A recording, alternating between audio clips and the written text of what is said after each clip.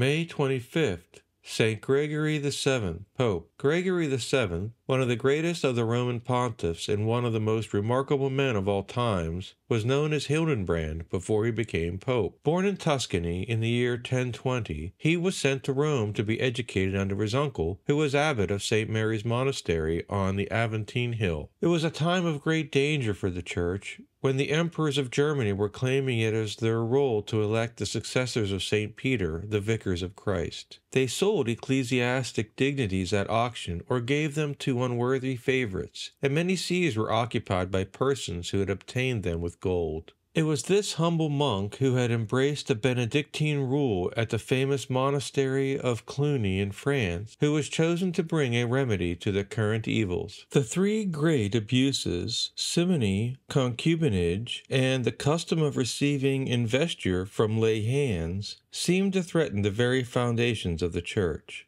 This great servant of God would never cease to oppose those corruptions of the reign of Christ. Hildebrand was admired by the bishops of France when for a time he was at the court of the Emperor Henry III. He returned to Rome with the Bishop of Tulle, who had been chosen pope by the Emperor Henry III, and who invited him to accompany him. The young monk reproached him for having received from his relative a favor which should be granted only by the clergy and the people of Rome. But when the bishop ceded to his arguments, he said he would accompany him if he would have his election ratified there. This was carried out, and Hildebrand became the right arm of the good Pope Leo IX. He was made a cardinal and named superior of the Roman monastery of St. Paul outside the walls, which lay most in ruins because the major part of its revenues had been usurped by powerful laymen. Hildebrand succeeded in recovering its lands and restoring the monastery to its ancient splendor.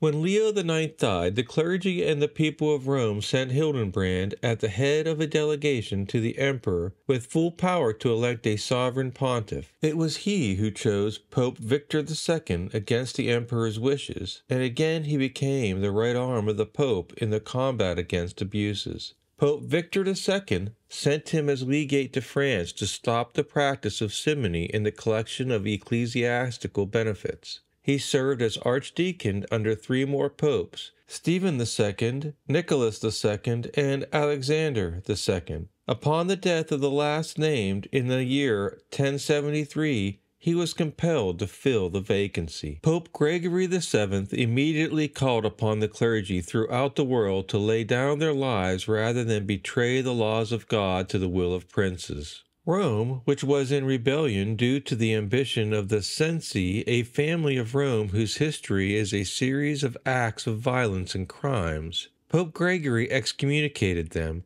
As a consequence, they laid hands on him during the Christmas midnight mass, wounded him, and cast him into prison. The following day the people rescued him. He then was forced to face Henry IV, Emperor of Germany, who openly relapsed into simony and claimed to depose the Pope. The Emperor too was excommunicated.